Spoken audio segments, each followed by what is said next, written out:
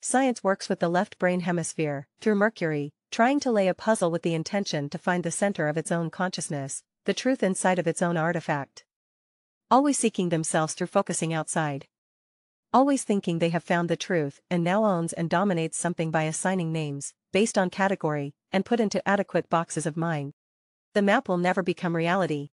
Scientists never realize that the truth is inside. The ones responsible for the engineering of our society knows. The truth is not conceptual, and this whole dimension of air is just an artifact.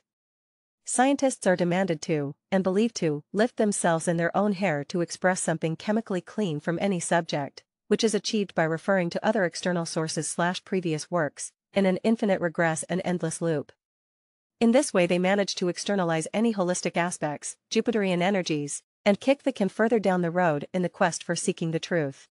With the exclusion of the holistic/Jupiter, we will never see the forest, only the trees.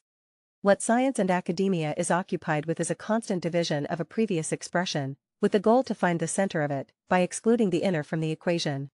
Academia and science forbid you to work with your right brain hemisphere, according to theoretical philosophy interpretations belongs to a rudimentary part of science called psychologism. Any holistic approach doctor will get into serious problems, because pharmakia has its root in Old Babylon.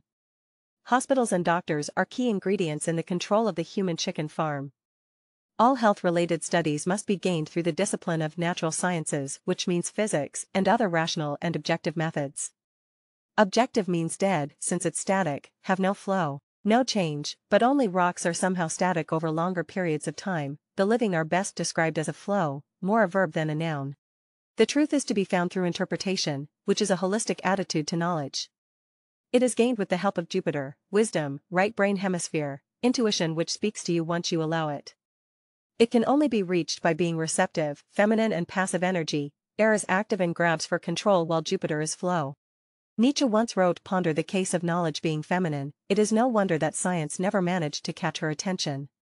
Hint, the masculine energy of air is stupid and hard, it may in best case be seen by the feminine, which then decides to come to him, if she considers him worthy. Remember, consciousness seeks consciousness, while structure seeks structure. Structure is equal to pattern, compare with the word pater, which means father. Consciousness is beautiful and subtle, it is the water, while structure/air is strong and hard. This is no guesswork by me. It is blatantly obvious, and expressed with the help of a few and simple words. Saturn cult has split our minds, and had us believe in a fabricated reality, where everything is upside down and inside out. Science works, but it consists of the perspective air versus earth.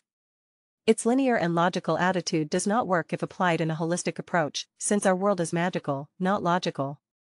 In magic the structures are projected by the masculine elements fire and air, the last one rules with force, it is the strong and hard that carries the fire as a vessel.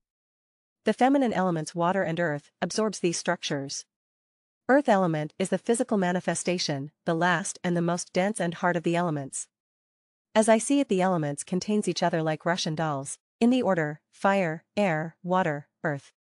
Air and earth are vertical and structured, functions as vessels for fire and water, which are liquid/potential. To understand an holistic view of reality a cyclical method is essential, and for you to find your truth, you'll have to learn how to listen to your Jupiter, to formulate your inner questions with your left brain hemisphere, and stay silent in meditation, sleep, or any activity that totally absorbs you to the level where your air becomes still, and from there receive the answers from within.